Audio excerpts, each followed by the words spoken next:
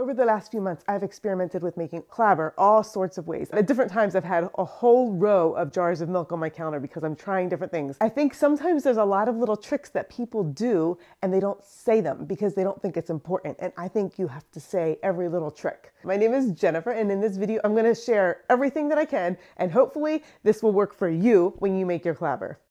This stuff, which is milk that has been left to sit out at room temperature, boop, da-da-da-da, smells amazing.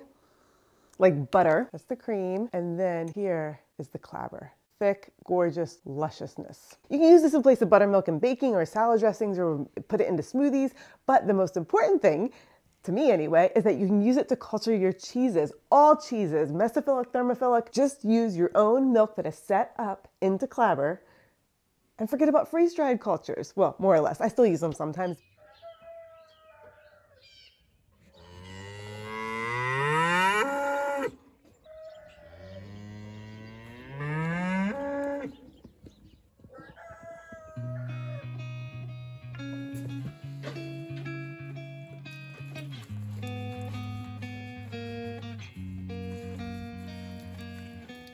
I'd heard that the iodine that's used to clean a cow's teats prior to milking may interfere with clabbering, so I did side-by-side experiments, comparing milk that my husband hand-expressed prior to dipping Emma's teats in iodine versus the milk from our standard milking practice.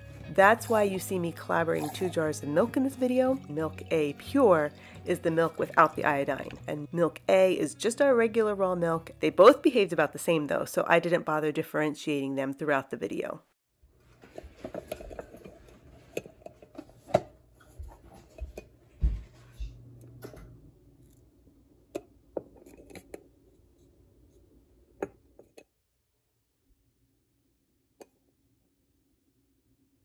Oh look, it's set up. This is the regular stuff that had iodine. This is the stuff that was gotten before, and they both look the same. I'm gonna put them into new jars now.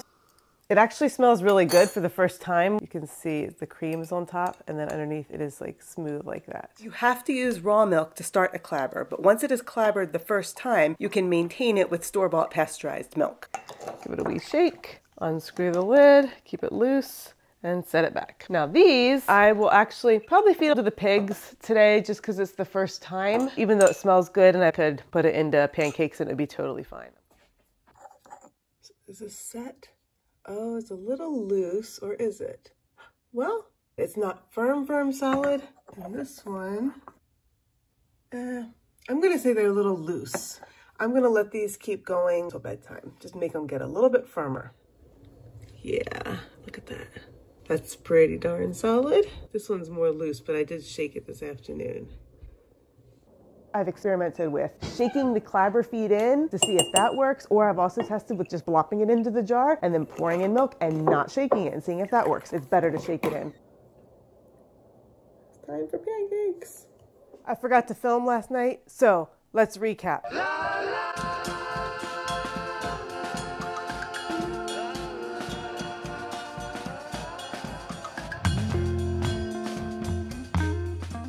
I have heard some cheesemakers say that they only use clabber when it's still relatively young, like generations 4 through 12 or so, and then they start a new batch of clabber. But I've heard other cheesemakers say that they keep the same clabber going for forever and make their cheese. I see no reason at this point to change. As long as the clabber is smelling sweet and buttery, I'm going to keep using it. You can store clabber in the refrigerator, but if you're using it for cheese making, make sure to use it within 2 to 4 days. I've experimented with restarting a refrigerated clabber to see if I could get it going again, but it didn't work too well. It always smelled a bit off and I didn't want to risk damaging a cheese. I'm getting a jar of this started for tomorrow. So this goes in the fridge and for backup if I need it, and this gets set up on the counter.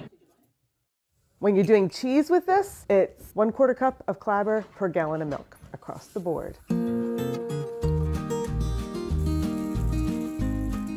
And there you have it. That's everything that I know about making clabber. If you'd like to use clabber for cheese making, I am going to recommend that you watch this video next. It's for a Gouda style cheese that I cultured with clabber, and it's a special one. Nutty and buttery and absolutely delicious. I really think you're gonna love it.